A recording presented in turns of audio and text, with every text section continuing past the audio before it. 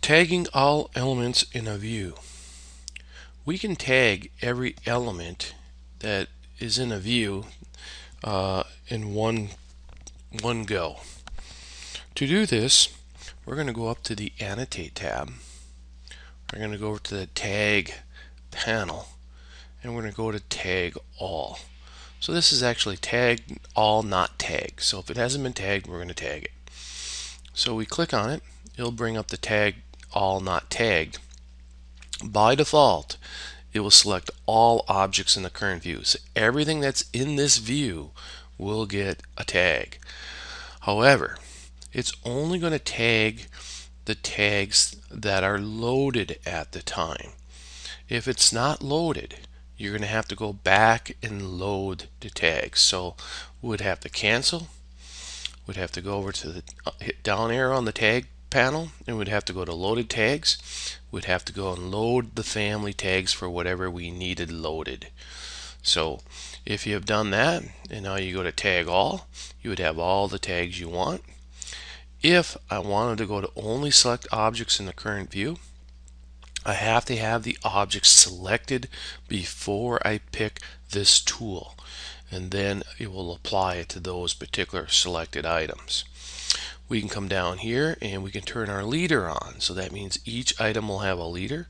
The leader line will be a 1/2 inch, and our tag will be horizontally read. It'll be unidirectional or from the bottom of the drawing. We could go to aligned, which would be vertical.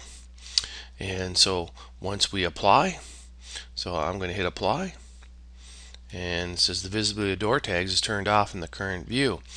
Visibility will be turned on to create corresponding tags. Do you want to continue? I'll say yes. So my visibility graphics needed to be tweaked in that particular case. We end up with all those tags in there. Now,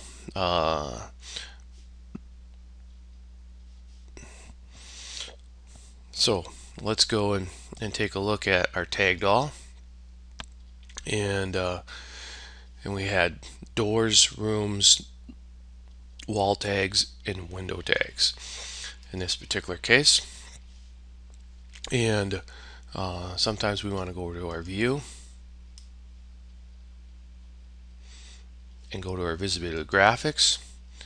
We go to annotation, and then down here then we can see our door tags are turned on, for example, and our window tags are not turned on, so we'll turn those on. Okay, so we can turn those on, for example, and apply those, and you see then my window tags showed up right here by these windows. And so here's some more window tags right here. So we end up then with all our tags that were not tagged by using the tag all elements in a view. So once again, we go to annotate, and we go to tag all to tag all of our elements in this particular view.